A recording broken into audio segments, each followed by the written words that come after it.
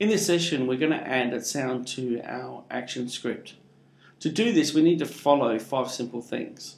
First of all, we need to load the MP3 into our library. We need to make the MP3 a class. We need to create a sound channel, assign the MP3 to a variable, and then use the sound channel to play, stop, or pause the song. So let's have a look at how we do this. First of all, we need to bring all our assets into our library. To do so, we need to go to File and we need to Import. Import it straight to the library rather than to the stage, otherwise it'll add it to the timeline, and we don't want this at the moment. So we can select any sort of audio file. In this case, the audio files come in. If I double click the speaker, it actually tells me something about the audio file. It tells me it's a 22 kilohertz mono, 16-bit, 1.3 seconds in length, and it's 8.9 kilobytes in size. So the Swift file will actually have 8.9 kilobytes of its length allocated to this MP3. We can also in here set the class via this code by exporting to the action script. But what we're going to do is use an easier method. So we've actually imported the audio file into our library. So to make this a class, the quickest way to do it is actually go to the assign it as a link. So in this case here, we're going to call it SND alarm. So I'm just going to copy that at the moment. So what that has done now, it's created SND alarm as a class, and we can then call this, or in our case, assign it to a variable. But first we need to create a sound channel. So let's go to our scripting and start the coding. So what we want to do in this case is stop the playhead. Once we stop the playhead, we need to create a sound channel. So to do this, we need to create a variable, and I'm going to call it audio player, because this sound channel is what we use to play the sound file with. So it's like the CD player or the iPod itself. So what we're going to do is make audio player a version of a sound channel. And this is going to be a new sound channel. So it's a new instance of a sound channel.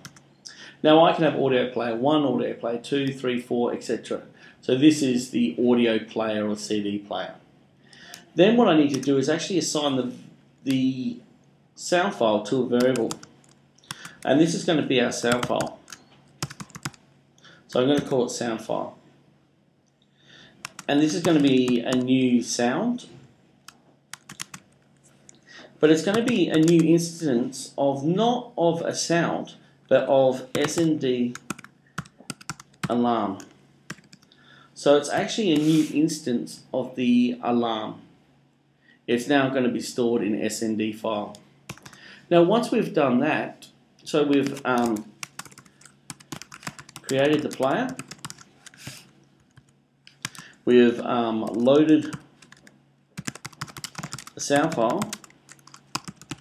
Now what we need to do is have the player play the sound file. And to do this, we just use the audio player.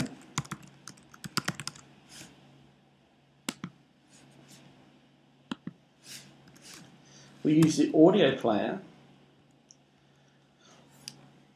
to play the sound file. So the audio player is equal to the sound file. And what we need to use is the methods, which are such things as play.